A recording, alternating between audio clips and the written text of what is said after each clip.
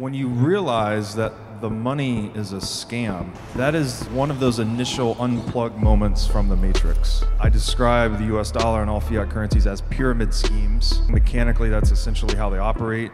And when you come to the realization through Bitcoin that the most desired asset in the world, which is the US dollar, is in fact the largest scam in human history in terms of time, energy, purchasing power stolen, that really sort of short-circuits your brain. I guess it short-circuits your view on socioeconomic reality. It makes you question what else you may have taken for granted.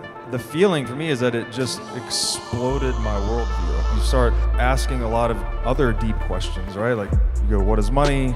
What is value? What is accountability? What is exchange? You come in with a preconceived notion about how the world works, how government works, how money is, and then all of a sudden the Bitcoin rabbit hole just shatters that, and you are left to pick up the pieces and rebuild.